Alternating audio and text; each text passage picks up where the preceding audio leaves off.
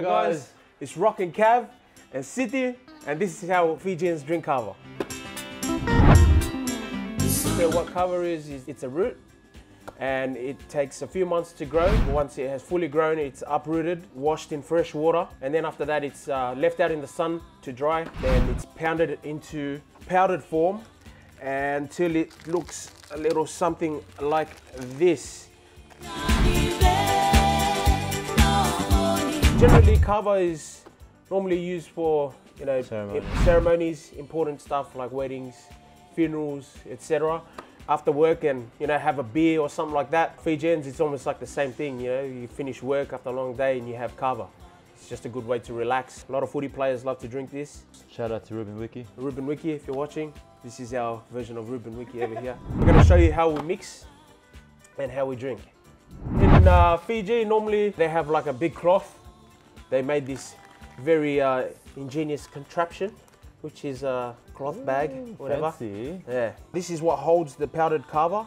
Normally we'll put in, say, about 4 tablespoons, or 5, 6, 7, 8, 9, 9, 10, depending on how strong you want it.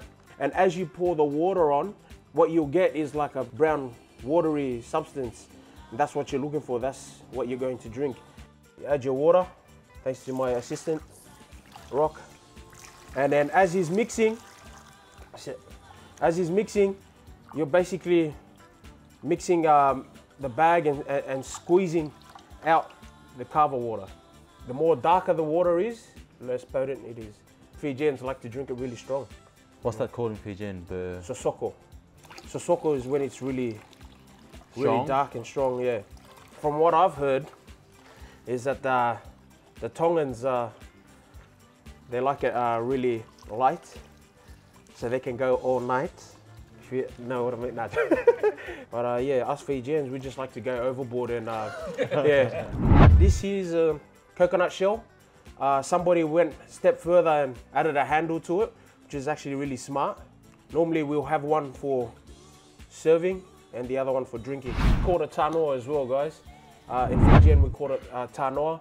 Usually in the tanoa we have like a face, like this, and that is facing towards the chief. Or the respected guest. Or the respected guest. Whoever's sitting in the front. Yeah. Yeah. Facing towards them. Sometimes when you're mixing, you ask someone else for their approval of the kava, of the consistency. And there's always that one elder sitting in the corner, and we ask him from a distance, yeah, how it is, and they'll do the whole "it's clear" nod. Yeah. In Fiji, we normally put our hands around the bowl and say a little Fijian word just to inform everyone that we're about to start the kava. The chief always drinks first, so he'll have his own cup. You'll have someone to stand up in the front, serve the chief first, and then the elders, and then everyone else drinks after. The one mixing, the one sitting and serving from the tanoa will be the last one to drink. Before you receive to drink, in Fijian we call it dombo. We clap, so it's not a clap like that, it's clap before you drink. Then your first bowl you say bula to everyone, like cheers to everyone, and then you drink, and then you clap again, give it back, and then your next bowl after that you don't have to say bula because you've already said it. You must drink. You don't do what this guy did.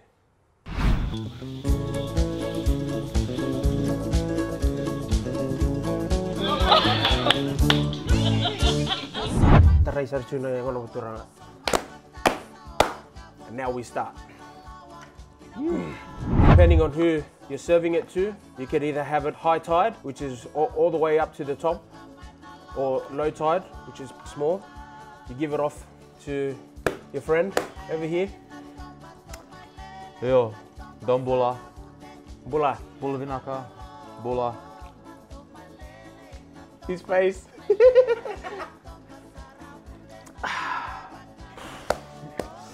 Mother. Mother means finish. Usually when you're drinking for the first time, you get a tingle on your tongue and down your throat. That's normal. Don't get scared. That's the carver working. So a good carver is when you feel it straight away, the tingling sensation. Voila. Yo. You see? This guy, you can tell who was born in Australia and who was born in Fiji. Bula. Voila. Yeah, bula. G'day, mate. Bula. After you have drink and kava, a lot of people like to have a chaser, just to take away the taste of the muddy water. Today, we have our very favorite Tim Tams. A lot of people love to use chips.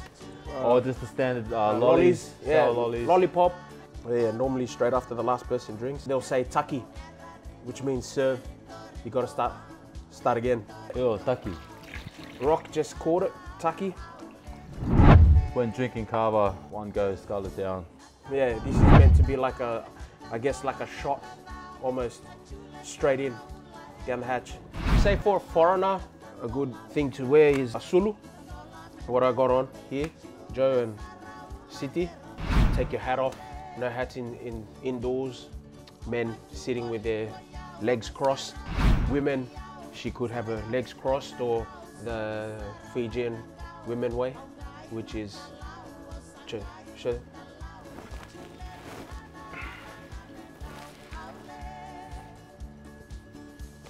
Like that. That's generally how women sit, like in Fiji. Don't fall asleep. Because sometimes if you drink too much, you can end up falling asleep. On the spot, yeah. Don't be antisocial. Yes. As well. Kava session is a thing where you tell stories. It's all about communicating and catching up.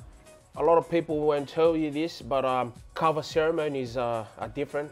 Each village have their own way. Each village, each province in Fiji have different protocols on how to do kava ceremony. If you're lucky enough to be a part of it, just remember those guides that we showed you before.